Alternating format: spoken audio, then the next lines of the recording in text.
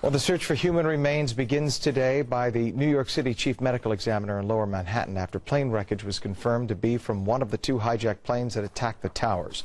Eyewitness News reporter Lisa Calagrassi is live where that search is taking place. Good morning, Lisa. And Ken, they will start around 8 o'clock this morning. 4 investigators from the medical examiner's office will sift through the debris found in that alley, hoping to find human remains from 9/11. Now, the part that turns out to be a wing flap, not a landing gear, is still wedged in the tight space. It's been an emotional time for relatives of those killed nearly 12 years ago. Only about 60% of the more than 2,700 victims have had remains identified. Charles Wolf's wife was killed in the North Tower.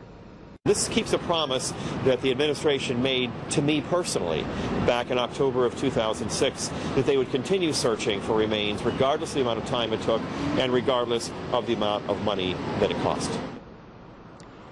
Now, officials expect that sifting process to take about 2 days. Once that part is removed, it will be in the custody of the police department. Then it will either be an artifact or turned over to the NTSB.